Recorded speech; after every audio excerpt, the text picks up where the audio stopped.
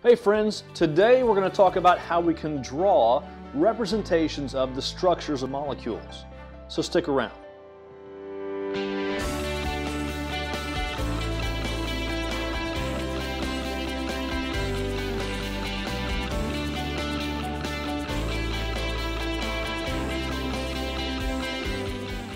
It's one thing for us to have a formula for a compound. It's useful for us to know how many atoms are in the compound and so forth. But it's another thing entirely to be able to say what kind of shape it is, to know how those atoms are arranged in the molecule. That's where structural formulas come into play. A structural formula is basically using letter symbols and bonds to show the relative positions of the atoms in that molecule. There are different types of structural formulas. Here's one type. This is called a ball and stick model. This is the molecule ethanol. You can see the relative arrangement of how the atoms are bonded to one another. Ball and stick models are really great, but sometimes we don't have access to chemical tinker toys, do we? But there is a way we can express how these atoms are bonded together in a molecule. We can use Lewis structures. Remember that we used some very simple Lewis structures earlier in our discussion of Chapter 8. A Lewis structure will use electron dot structures of the atoms to represent how those atoms are linked together in a molecule. So let's try a couple of examples, maybe that will help. Let's use this molecule, phosphorus trihydride, as an example for us. We'll start by determining the positioning of each atom. Really, the main question we're talking about in terms of position is which one's going to be the central atom. There are a few methods to determine which element in a compound is going to be the central atom. For one, we can compare electronegativity. Usually speaking, the element in a compound with the lowest electronegativity is going to be the central atom. The exception to this is hydrogen. Now, I should tell you that hydrogen is never going to be a central atom. It's always going to be what we call a terminal atom on the outside. It can only bond once. Another method is just to find the least numerous element. In a situation like this, it's pretty easy to see. Phosphorus is the least numerous element, and we'd be correct in saying that phosphorus is the central atom for this molecule. We've also already said that hydrogen can only be a terminal atom, that it's never a central atom. The third method is to memorize a list. It's a list of central priority, if you will. In other words, whichever atom is closer to the top, that atom is most likely to be the central atom. The list goes like this: carbon, silicon, nitrogen, phosphorus, sulfur, then oxygen. Now, if you're wondering, look on the periodic table and those elements are all right next to each other. So if you have a compound that contains one or more of these elements, the one that occurs first on the list, that one's going to be the central atom. But for the most part, method 2 works really well for us. That is, finding the least numerous element. The least numerous element is phosphorus. And so that means I'm going to put my phosphorus in the middle, and I'm just going to put hydrogens around it, like so. Next, we have to determine how many electrons are available for bonding. The way that we do this is we calculate all the valence electrons available to us. Phosphorus is in group 15, so therefore it has 5 valence electrons. Hydrogen is group 1. It has 1 valence electron for each hydrogen, but there's 3 of them, right? So that means we have 3 electrons coming from the hydrogens. We add those up, 5 and 3, and it gives us a total of 8. That means then in our Lewis structure, we'll need to represent 8 electrons. The easiest thing to do to start is to place a bonding pair. Remember, we can use a dash to represent a bonding pair of electrons between the central atom and each of the terminal atoms. So I've done that here. So how many have we used so far? 2, 4, 6, right? We have a total of 8, so that means we need to use 2 more. Once you've used your bonding pairs, then use the rest of the electrons as lone pairs, paying close attention to the octet rule, especially for that central atom. So since hydrogen can only bond one time and hydrogen can only accommodate 2 electrons, each of these hydrogens is fulfilled. And now we see that phosphorus has 2, 4, 6, 8 electrons surrounding it, which means that the octet rule is fulfilled for phosphorus. So this is our Lewis structure for phosphorus trihydride. Let's do another one. CCl4, carbon tetrachloride, right? Carbon tetrachloride. So let's use our rules and determine how to write the Lewis structure for this molecule. First, we need to decide what the central atom is going to be. Based on the methods we've already discussed, which one do you think is the central atom? That's right, carbon. Not only is it the least numerous, but it's also at the top of our list. Remember the list of priority? So carbon is our central atom. I'll then position the other chlorines around the carbon. Now we need to determine how many valence electrons we have at our disposal. How many valence electrons does carbon have? 4. It's in group 14, right? How many does chlorine have? It's in group 17 and it has 7 valence electrons. There are 4 chlorines. 4 times 7 gives us 28. That means we'll have a total of 32 valence electrons to work with when we're writing our Lewis structure for carbon tetrachloride. So here we go. Let's start by adding the bonding pairs. And right away we can see that carbon is fulfilling the octet rule, isn't it? 2, 4, 6, 8. So we've only used 8 electrons at this point out of 32. That means we have how many left? 24. So what we do next is we're going to use these electrons and add lone pairs or unbonded pairs to the rest of the atoms. So this chlorine has 3 unbonded pairs, and by giving it 3 unbonded pairs, we've now given chlorine a total of 8. 2, 4, 6, 8. So chlorine has fulfilled the octet rule. Let's do that with the other 3. Okay, as you can see, I've added unbonded pairs to the other chlorines just like I did for the first one. And we can see now that each of these chlorines fulfills the octet rule. Each of them has access to 8 electrons now. 2, 4, 6, 8, 2, 4, 6, 8, 2, 4, 6, 8, 2, 4, 6, 8. And when we count all the electrons represented here, we get 32. So this is our correct Lewis structure for carbon tetrachloride. Let's try one now where it's not so simple to determine which atom is the central atom. We've got hydrogen cyanide. The Cn ion is the cyanide ion. We also call this hydrocyanic acid. Yes, I know. There are more than 2 atoms there.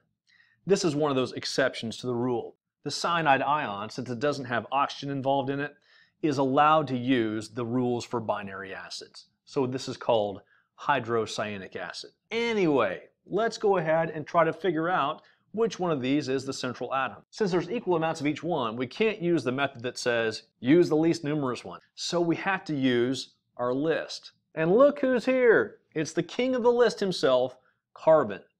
Carbon is our central atom in this case. So I simply place carbon in the center, and then I place the other 2 atoms on the outside. Now let's determine how many electrons we have at our disposal. Hydrogen has 1 valence electron, carbon has 4 valence electrons, and nitrogen has 5. For a grand total of 10 electrons. So we need to be able to represent 10 electrons when it's all said and done. Let's start by adding bonding pairs, like so. We've bonded everything that we can bond, and we still have only used 4 electrons, right? 2, 4. So what do we do now? Let's see what happens when we use the rest as lone pairs like we did with the previous one. So now each atom that can hold 8 has 8. Hydrogen, of course, can only hold 2, but the carbon has 2, 4, 6, 8 around it, and the nitrogen has 2, 4, 6, 8 around it. However, there's a problem. 2, 4, 6, 8, 10, 12, 14. That's way too many. We don't have 14 electrons at our disposal. So let's try another way. Let's come back to this point and see if we can add more bonds, more bonding pairs, if that will help. So I'll add another bonding pair here. I can't add one over here because hydrogen can only bond once. But carbon still only has a total of 6 electrons, so it's not quite fulfilling the octet rule. So let me add another bond. Okay, so now I've used 8 electrons. Carbon has the octet rule completely fulfilled, and now all we have to do is make sure that nitrogen does the same. Right now, nitrogen has access to 6. 2, 4, 6. So all we have to do is put the 2 remaining electrons on nitrogen, like so. And this is the correct Lewis structure for HCN. Let's say you get to this point and you're not sure how far back to go to fix things. Here's something you can do. If you have too many electrons listed, then take one of these lone pairs and convert them into a bonding pair. making sure not to put it over here since hydrogen can't bond more than once. So I'll take this pair right here and turn it into a bonding pair. But I have to be careful and keep track of my octets. Carbon has an octet, has 8 electrons, but now nitrogen has too many. So I need to take some away from nitrogen as well to make that even. So I recount my electrons and I find that I have 12. Still too many. So I'll do the same thing. I'll turn one of these unbonded pairs into a bonding pair. I'll check my octets, make adjustments as I need to, and now I have my correct Lewis structure. We can even use this process to determine the structure of polyatomic ions, like the phosphate ion. First of all, our central atom is phosphorus. It's the least numerous, and it actually comes on the list of priorities before oxygen does. Now let's figure out how many electrons I have at my disposal. Phosphorus has a total of 5 valence electrons. Each oxygen has a total of 6 valence electrons, but there's 4 of them. 6 times 4 gives us 24. But we also have 3 additional electrons at our disposal. This ion group has taken on 3 electrons so that it can have this -3 charge. So I have to add another 3 electrons to my total. 5 and 24 and 3 gives me a total of 32 electrons. So now let's start by adding our bonding pairs. Now we've used 2, 4, 6, 8 of our total electrons. 32 minus 8 gives us 24. Let's use the rest as non-bonding pairs on the atoms that haven't fulfilled the octet yet. And there we go. Now each of the oxygens has an octet, phosphorus has an octet, and we have a total of 32 electrons listed here. One more thing that we do, we signify that this is an ion group by using brackets, like so. And we'll put the -3 charge on the outside of those brackets. The reason is that we have to think of this as a team, and the entire team gets the 3 electrons. Those 3 electrons don't belong to any particular atom in this team. They belong to the entire team. Let's take a look at the nitrate ion. NO3, and it has a -1 charge. Nitrogen is the central atom here. It is the least numerous, and it's also higher on our list of priority than oxygen is. So I've gone ahead and set up my molecule like so. Now let's figure out how many electrons we have available. Nitrogen has 5 valence electrons. Each oxygen has 6, multiplied by 3 gives us 18. And then we have this -1 charge. Remember, that means that belongs to the whole team, that -1 charge. So there's 1 extra electron that's been added to the team. So I'll add 1 more electron. So if this was a -2 or a -3, I would add that many more electrons. And by the way, if this were a positive charge, I would subtract from my total electrons in that case. You get it? Okay. Anyway, 5 and 18 and 1 give me 24 total electrons. So I should be able to represent 24 electrons in my final Lewis structure. We'll start with bonding pairs as shown, and now I'll put some non-bonding pairs to fulfill the octets on each of the atoms. So now we have octets on each of the atoms, but when I count up all my electrons, I find that I have too many. There are 26 on the board. I only have 24 to offer. As we saw before, that means I need to increase my bonding electrons. So what I'll do is I'll take 2 away from the nitrogen and place them here, and I'll correct my octets as needed. So now we have 8 around this oxygen, 8 around this oxygen, 8 around this oxygen, and 8 around this nitrogen, giving me octets for everyone and a total of 24 electrons. I'll show that it's an ion group by adding my brackets and the negative symbol outside the bracket. But there's one more thing to note about this situation. I could just as easily have put the double bond here or the double bond here.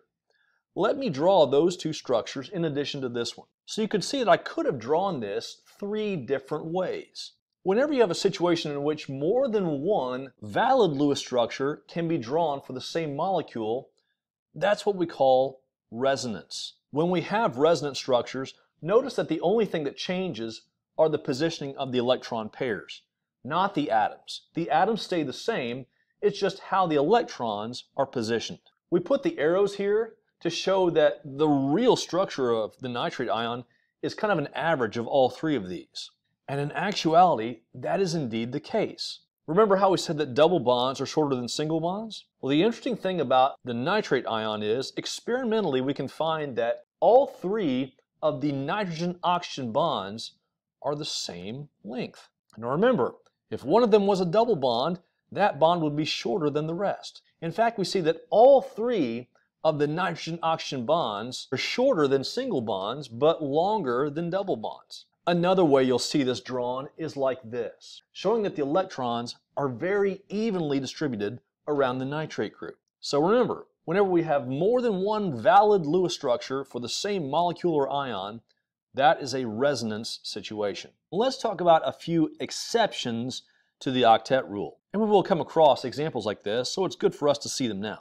Sometimes we'll encounter a molecule like nitrogen dioxide that gives us an odd number of electrons. Notice that we have a total of 17 electrons available to us. That means that somebody's going to be unhappy in terms of an octet. In this case, it's nitrogen.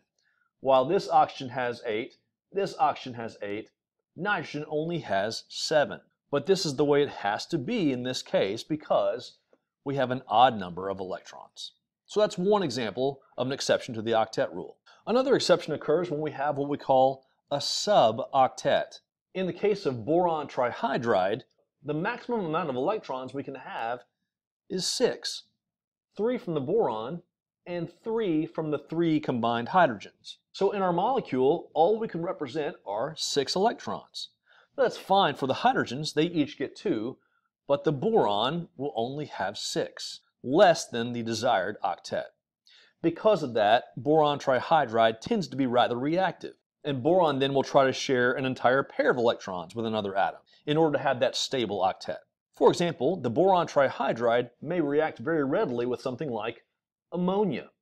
Since the nitrogen has an unshared pair of electrons available, the boron will share those electrons with the nitrogen, and in doing so, boron now has access to 8, and nitrogen has access to 8. In a situation like this, we call this a coordinate covalent bond, in which one atom is responsible for both of the electrons in the shared pair. So atoms that have lone pairs, like nitrogen, often form coordinate covalent bonds with atoms that need 2 or more electrons. Another type of compound that doesn't follow the octet rule are compounds that have central atoms that have an expanded octet. In other words, they have greater than 8 valence electrons, such is the case with phosphorus pentachloride, which has a total of 40 valence electrons available to it. When we arrange the Lewis structure, we find that phosphorus has a total of 10 valence electrons surrounding it.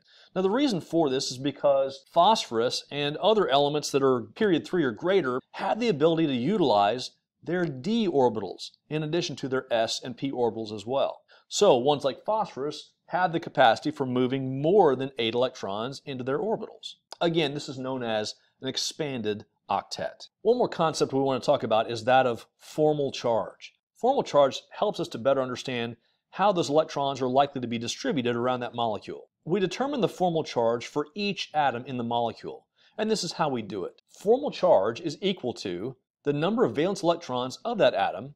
We subtract the amount of non-bonded electrons on that atom, and we also subtract half of the bonded electrons on that atom. It's also important to note that we have better stability in our molecule if the formal charges of the atoms are as close to 0 as possible. Let's say we're trying to decide between the more valid Lewis structure of SO3, sulfur trioxide. We have a total of 24 electrons, and I've drawn it 2 different ways representing 24 electrons in each one. We can use formal charge to decide which of these 2 is the more valid Lewis structure. Let's start with the first Lewis structure. We see that the formal charge for sulfur is 6 valence electrons minus 0 unbonded electrons. Notice that there are no lone pairs, minus half of the 6 bonding electrons that we see around sulfur. 6 minus 0 minus 3 gives us positive 3. That means that sulfur has a positive 3 charge in this molecule. Each oxygen has 6 valence electrons minus 6 non-bonded electrons minus half of 2 bonded electrons, giving it a formal charge of -1. So each oxygen has a -1 formal charge. notice that all the charges combined equals 0. That's the way it should be since sulfur trioxide has no charge. But let's compare that to the other Lewis structure. In the second Lewis structure, we see that the formal charge of sulfur is 6 valence electrons, minus 0 unbonded electrons, minus half of 12, 2, 4, 6, 8, 10, 12 electrons around the sulfur. Remember that sulfur does have a d sublevel, so it can hold more than 8 electrons. 6 minus 0 minus 6 gives us a formal charge of 0. Since all three of the oxygens are in the same situation, we can calculate the formal charge of one of them and it will be the same. 6 valence electrons minus 4 unbonded electrons minus half of the bonded electrons, that would be 4 as well. 2, 4. 6 minus 4 minus 2 gives us 0. So each of the oxygens in this Lewis structure has a formal charge of 0. All the charges combined give us 0, which agrees with the overall charge of sulfur trioxide. So comparing the two, we see that this situation has formal charges that are close to 0. In fact, they're all 0, aren't they? In contrast to this situation, in which we have formal charges that are further away from 0. So because of that, this is the better Lewis structure for us. So that's another way you can figure out whether your Lewis structure is valid. Okay, I have an assignment for you. I have two compounds and I'd like for you to draw the Lewis structures of each one. The first one is carbon tetrabromide. The second one is xenon tetrafluoride. Now I'm going to give you a hint on the second one. The second one has an expanded octet. And remember, you can always put any unused electrons on your central atom. So on paper, draw a Lewis structure for those two molecules, take a picture of it, and submit it to the LMS. That's all we're going to do for this video. Today we talked about the steps that are involved in drawing a valid Lewis structure. We also talked about concepts such as resonance, in which you can have more than one valid Lewis structure for a particular molecule. We talked about exceptions to the octet rule, such as a suboctet, an expanded octet, or even an odd number of electrons. And finally, we talked about the concept of formal charge. I hope this has been a helpful video for you. If I can assist you in any other way, please let me know. Until next time, God bless.